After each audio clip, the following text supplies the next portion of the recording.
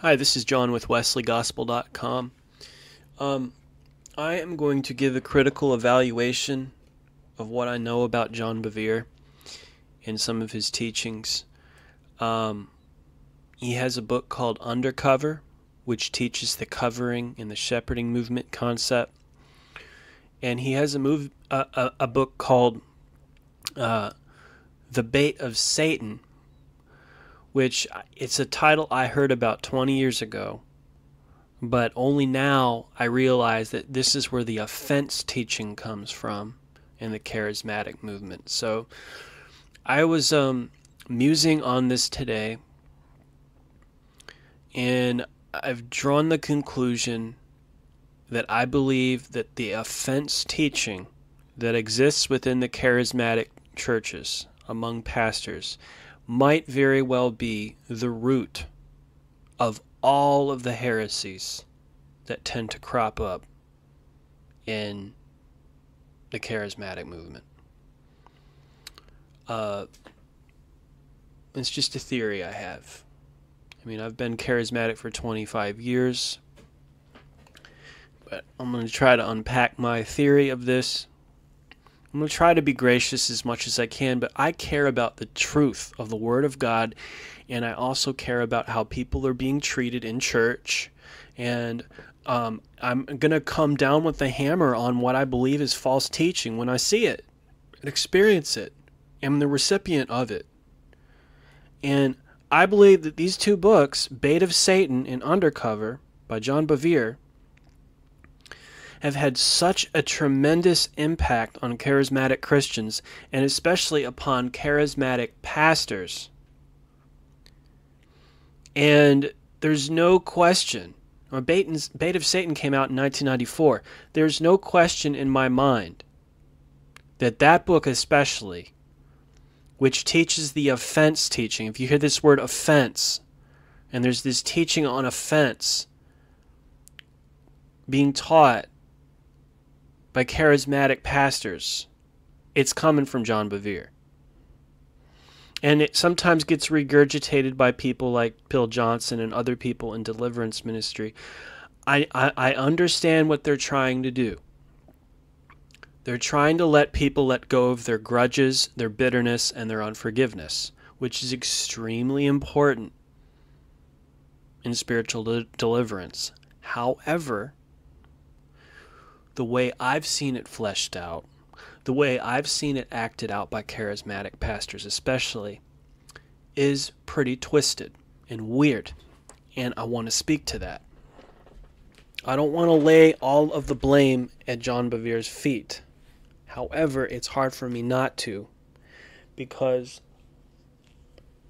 he is not only the author of this offense teaching, but he is also the author of the coverings teaching.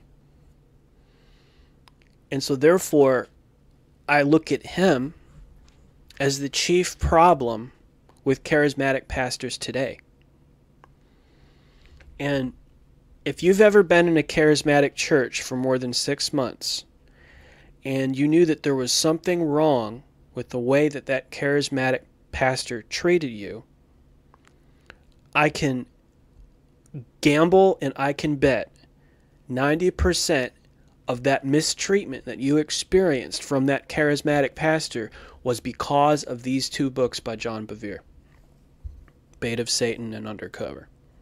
These teachings on offense and coverings. It's a lot to unpack. I'll try my best to explain it, but it's a pretty simple explanation for a very complicated teaching. It sort of goes like this. Charismatic pastors have a direct pipeline to God through the Holy Spirit. They can hear direct from God. And so they feel privileged as sons and daughters and children of the King. In fact, they are royalty because their dad is the king. So they can act like royalty. They can act like spoiled little, entitled little brats, and God will still love them no matter what. Now, the Bible is the Word of God. It's inerrant, it's infallible, it's inspired. And therefore, that's great. But you see, these charismatic pastors have a direct pipeline to the Holy Spirit. And so if you have a different point of view about the Word of God, and you email the pastor, and you talk about it to the pastor, they will experience offense because you dared to insult their royal honor with a different point of view about the Word of God than they have. And so now they call that offense. In normal terminology, it's called an insult. But they will call that offense, okay? Now, the definition of the word offense is annoyance or resentment brought about by a perceived insult to or disregard for oneself or one's standards or principles. How dare you insult my reputation? How dare you believe in once saved, always saved when I believe in conditional security or vice versa? How dare you question my views about sonship? How dare you question my views about the orphan spirit? Okay. So this is what's going on. You got all these people coming into these charismatic churches. They hear something weird, and they say, my Bible doesn't say that. They come to the pastor about it. The pastor doesn't want to deal with it. The pastor is self-centered, narcissistic, and image conscious, and calls that offense. And so now they're going to have a super spiritual, sanctimonious approach to quote-unquote forgiving this person for this offense of bringing up a different point of view about the Word of God. An offense to their honor, right? See how narcissistic this is? How prideful, egocentric this is? And so what the charismatic pastor will then do is just simply ghost the person, ignore the person, and encourage the person to leave the church. Then the charismatic pastor will go through a coping mechanism to quote-unquote forgive this person for daring to bring up a different point of view or perspective or view about the Word of God than they hold to. They might even preach a sermon on offense to help them process their thoughts about it. The reality is the person was ignored. The points of view were disregarded or ignored. They will go back to the way they were thinking. They will put this person out of their mind and completely forget about them because they will call them the accuser of the brethren, and all of their words are offense. Okay? So they have these weird phrases and these really weird vocabulary words that they use, right? They've brainwashed themselves into handling these things without humbling themselves underneath the authority of the Word of God from other members in the body of Christ. It's their way of being unrebukable. You can't rebuke me from the Word of God because I know who I am, and you can't correct me. So there's a lot of arrogance and pride and egocentricity associated with this offense teaching. It might, at some times and in some cases, be used for good, like for people who are having trouble with bearing a grudge and having bitterness and unforgiveness towards a person who's truly hateful and mean. That's a legitimate. But to use the word offense is unbiblical. It's an unbiblical word.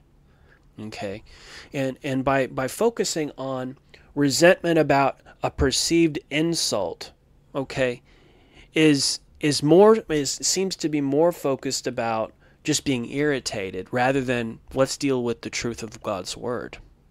There seems to be an issue around this that charismatic pastors who don't really care about the Word of God, charismatic pastors who are snobs and spoiled little entitled brats of the King, little military brats of Jesus, the King of Kings and Lord of Lords, most snobbish little purple royalty kids rolling around in silken garments, who can never be rebuked for anything.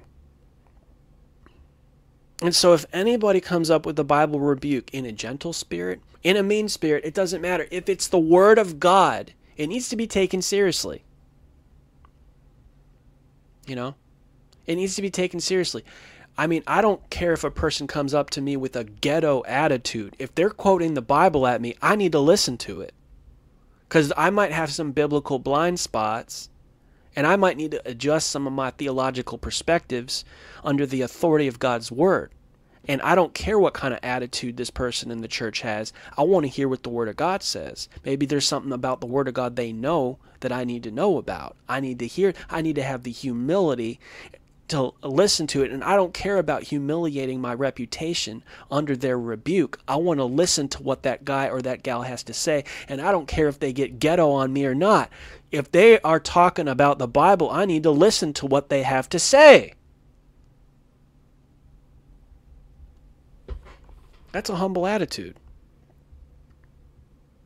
But you see, this offense teaching, it turns all that on its head. It turns it around. It makes charismatic pastors unreprovable, I believe. It makes them unrebukable. The charismatic offense teaching, I believe, is just an excuse for pastors not accepting biblical correction from other people in their church. It's self-centered. It's prideful. It makes charismatic pastors feel like they don't even have to receive Bible rebukes from other people at church. Now, while it's true that not every corrective word from people in church is valid, if you're a pastor, you need to give everyone a fair hearing. Otherwise, you're a horrible leader. I believe that the charismatic, quote-unquote, offense teaching that probably originated with John Bevere and now is being touted by people like Bill Johnson and Randy Clark. I believe that this spirit of offense teaching, this charismatic offense teaching, is a false doctrine that makes charismatic pastors feel like they're unrebukable, unreprovable, and don't need to receive biblical correction from other people in their church or from other preachers. And so what it does is it actually, because of that, it actually leads to the charismatic pastors accepting even more false doctrines and views about the Bible. It's a non-debate concept. Debate is allowable in Baptist and in Presbyterian Christianity. Debate's fine. And that's why they have sound doctrine among them. Because everybody's point of view is shared and is tossed around. That's why they have sound doctrine. Debate is acceptable in Reformed Christianity. But in charismatic Christianity, it seems that debate is not acceptable. It seems that debate is not acceptable. The only person who's a charismatic that debates people is Michael Brown. What about all the others? When was the last time you ever saw Bill Johnson in a theological debate panel? Right? It's this offense teaching, right, looks upon anybody else who thinks differently than you as just an insulter. When in actuality, they might be another member of the body of Christ being sent by the Lord to help you break out of some blind spots that you have. But you have so much honor and self-respect about yourself that you're going to call that offense rather than rebuke from the Word of God, Titus 1:9. It's a non-debate concept. That's why charismatics don't hold debates. Offense. Yeah, what is that? Bearing a grudge against a mean spirit. Okay, I get it. But when we're talking about people with different points of view about the Word of God, expressing them in the church, and then you're calling that offense, and then you ghost them like a middle schooler. Okay, what is this? What are we dealing with here? This is very, very bad pastoring. It's a non-debate concept, and it leads to cult-like behavior among charismatic pastors. I believe that this charismatic offense teaching is a teaching about quote-unquote forgiveness that does not require personal repentance, change, moral or doctrinal improvement, or theological adjustment in the life of the charismatic pastor. I believe that this charismatic offense teaching cultivates no love for biblical truth in the lives of charismatic pastors. You don't have to love what the truth of the Word of God says if you hold to this offense teaching. All you have to do is label anyone who disagrees with you about anything. And now they're the accusers of the brethren, and all their words are offense. You see how weird and false and counterfeit and shallow this teaching is once it's unpacked. I believe that this charismatic offense teaching makes people say, I'll keep a distance from people who ever dare to insult my reputation, and I'll, quote unquote, forgive them on the inside, while at the same time forgetting about everything that they said earlier, and I'll go on in exactly the same way that I was before, just by ignoring them, accepting no correction from anyone in my church under any circumstances. It's so childlike. It's childish.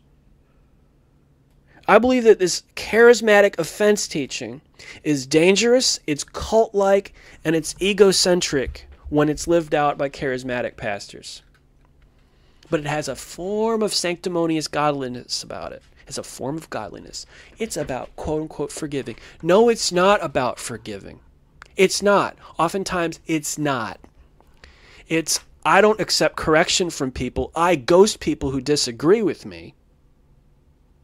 And I forget about everything they said. That's what the offense teaching is, oftentimes. That's how I've seen it used by charismatic pastors. Forgive and forget the people who disagree with me. Call them accusers of the brethren and all their words offense. Wow, that's false. It's so unreasonable, anti-intellectual, and immoral, and narcissistic, egocentric, and cult-like. It's something a cult leader would think about. It's authoritarian. It's all about your own reputation.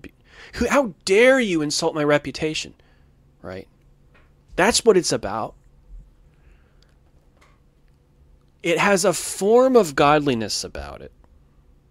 Quote unquote, forgiveness about it. Not really. It's not genuine forgiveness, because ghosting people is not forgiveness. Okay? Real forgiveness, real biblical forgiveness, is aimed at social reconciliation between both parties underneath the authority of Scripture. Real biblical forgiveness is centered around the teaching of Jesus. Jesus said in Matthew 6:15, "If you do not forgive others their sins, your Father will not forgive your sins." Now, they have to admit that they've committed sins. In other words, they are underneath the authority of Scripture. They say to you, I've sinned against the Word of God, and I've sinned against God, and I've sinned against you. They're admitting sin, okay? And they ask your forgiveness. And if you hold a grudge against them and don't forgive them, God will hold a grudge against you. All right? That's the Bible teaching on forgiveness. But when you got mean-spirited people that don't come under the authority of God's Word, don't acknowledge their sin, and they're just being mean-spirited, okay, now you're in a different situation where you're dealing with unreasonable, stubborn people that don't repent for sin and don't acknowledge or confess sin. Those people can be avoided. Those are different. Those are a different case, okay. But when I'm talking about unreasonable charismatic pastors who don't ever accept correction, and then they call that offense, and they call that accuser of the brethren, and then they call that forgiveness by just forgetting people who bring up aspects about the Word of God that they don't fully understand yet because they're immature and they don't want to talk about it. Okay, now we're dealing with people who are just unreasonable and don't want to accept correction from the Word of God from other people, because they are high on themselves. They've got a power trip. How dare you correct me? How dare you hold a candle to me? I am a saint and child of God. All right, now you're dealing with a prideful, arrogant, cult-like person who can never receive correction from others. Now you're dealing with an unreasonable kind of a person, and they're throwing around this offense teaching to defend the behavior. So it deceives people into thinking that they are being forgiving towards so-called accusers of the brethren in their church, when actually all it is just an emotional self-help coping method for these charismatic pastors who do not want to accept biblical correction or change their ways. It encourages people, especially charismatic pastors, it encourages them to hold to their own views stubbornly and unchallenged and not hear or listen to the theological views of others about the Word of God. And so in that sense, this offense teaching is anti-sanctification because it's not about sincerely obeying the Bible or getting better at understanding or interpreting the Bible. No, the offense teaching is just about my rep, my rep, my rep. The culture of honor. Humility, which is a fruit of the Holy Spirit, says, I don't care if you come at me with a mean spirit. I don't care if you come at me with the right spirit. If you have some valid things from the Word of God to say to me, I want to hear it because I submit my life to the Word of God. So bring it on. What do you have to say to me about the Word of God? I want to listen to you.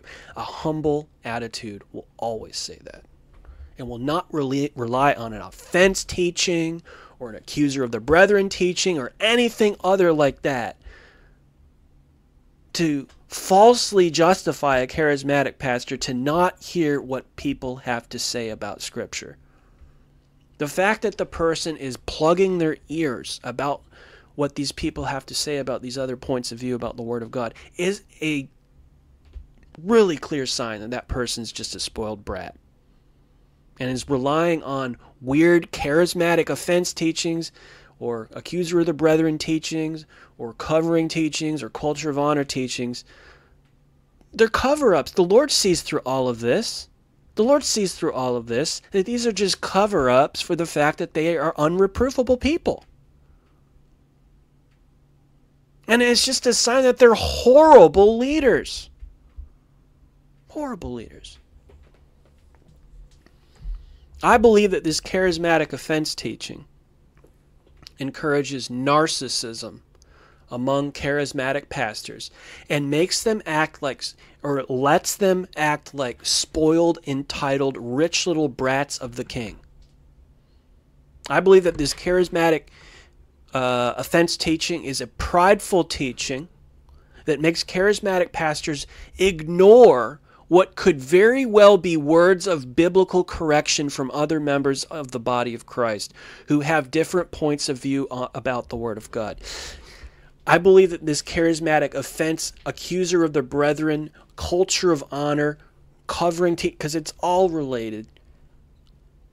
This allows charismatic pastors to keep their pride and their ego intact and enables them to ward off all apparent attacks on their reputation and shun all forms of personal shame and public humiliation so that they may be quote-unquote honored with the praises that they think are due them as favored children of God. Whether you call it offense, whether you call it accuser of the brethren, whether you call it culture of honor, coverings, or sonship, all of this stuff is wrapped together to intellectually justify charismatic pastors not listening to other people's points of view. That's the issue. That is the ultimate problem why there are so many false teachings in the charismatic movement. It's an unreasonableness there. And it's related to these weird teachings.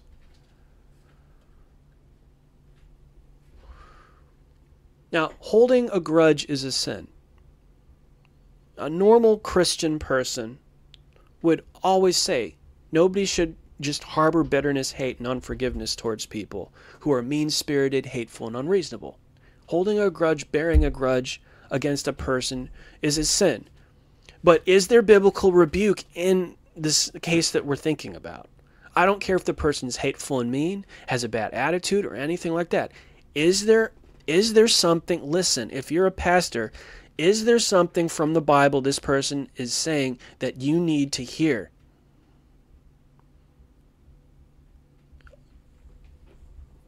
How much humility do you have to listen? Which kind of a person are we dealing with here?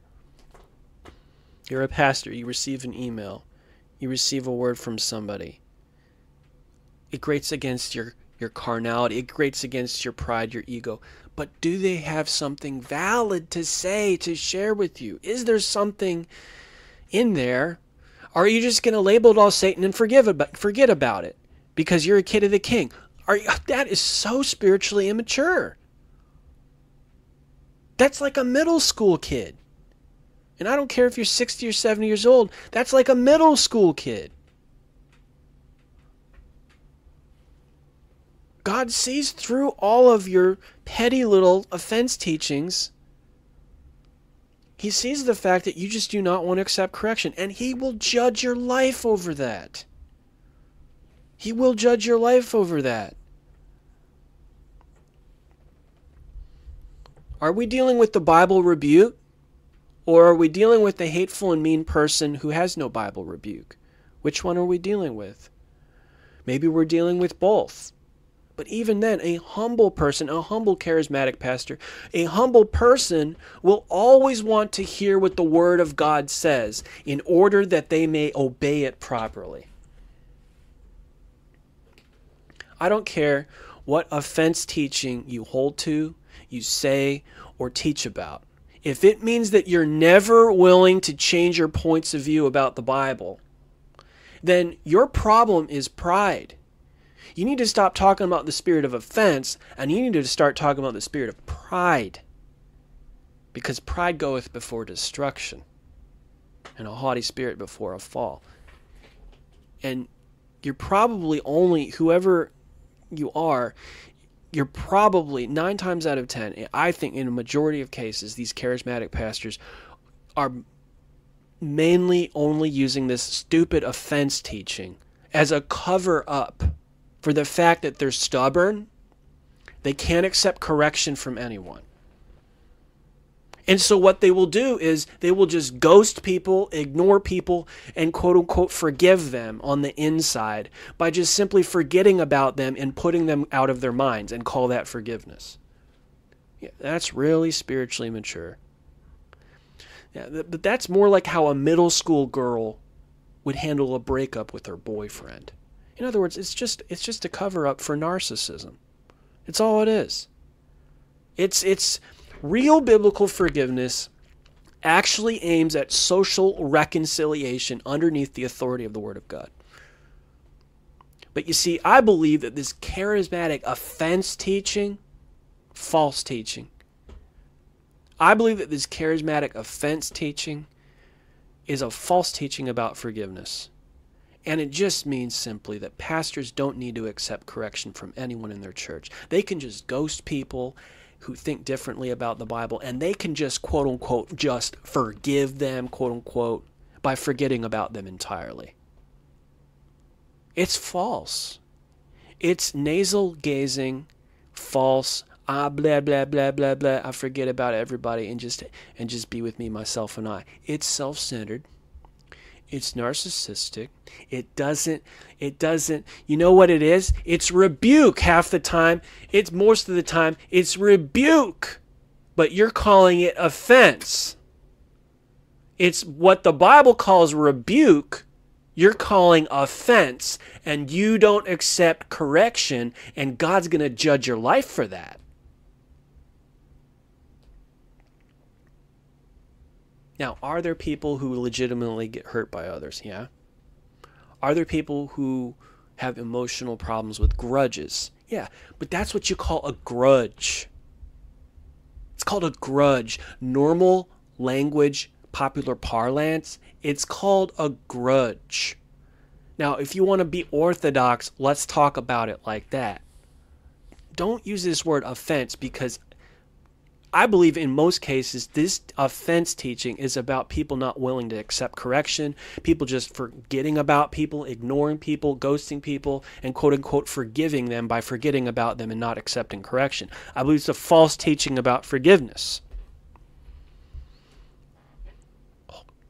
The real teaching here should be to not hold a grudge about people who are just unreasonable and mean-spirited. If you've got a bully in your life, okay, You don't want to hold a grudge against that person because it'll destroy your spirit. That person can't be dealt with. That person's unreasonable. And yeah, those people need to be avoided. But I'm telling you, I believe that this offense teaching is utterly false. It's not usually about letting go of grudges against bullies. I believe that this charismatic offense teaching is about people not willing to accept correction from the Bible, ignoring everyone, and just loving me, myself, and I. That's what I believe that this teaching is about. If you have a real bully in your life, all right, and the Bible is not even part of that conversation, and they're just a bully, okay, the Word of God says, do not hold a grudge against that person. Bless those who persecute you. Forgive them who despitefully use you and persecute you. And yes, you're going to have to, blessed is the man that sits not in the seat of scoffers. Avoid them, right? But I'm telling you, that's not what I believe I see in this offense teaching. This offense teaching is something different than just not holding a grudge against mean people. This offense teaching is about, I can't accept correction. I don't need to accept correction. I'm gonna ignore anybody else who ever thinks differently than me and just put them out of my mind. That's what I believe the offense teaching boils down to, and that's why I believe it's so false. And it might very well be the root or the trunk of the tree of heresy that exists within the NAR. They're not willing to think about any new doctrines, any new teachings from the Word of God, from the Reformed side, because everything's just offense to them. You see that? I believe that it might very well be the root problem for all the false teachings that exist within the New Apostolic Reformation. God bless out there. This is John with WesleyGospel.com.